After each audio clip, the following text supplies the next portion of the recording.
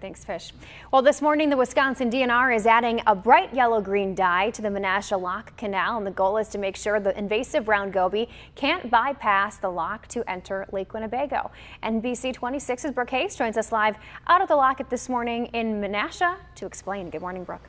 Good morning, Haley. If you're walking in this area today and you notice that bright color in the water, don't be alarmed. The DNR says that the dye they're using this morning is non-toxic. It won't harm fish or humans, and it won't stain your boat. Now, the DNR is adding the dye to the water in the canal and the water below the Menasha Dam, which is Little Lake Butamore. They're trying to see if there are any cross connections, such as old industrialized water pipes, that would allow round gobies into Lake Winnebago water. The DNR says the reason they're dyeing this location is because nobody knows how many pipes there might be underground and whether they are sealed or not. The DNR wants to keep the round goby from migrating upstream into the Lake Winnebago system. We really want to keep gobies out of the Lake Winnebago system because they're a predator on fish eggs and they can really disrupt the ecology, the fishery of the lake.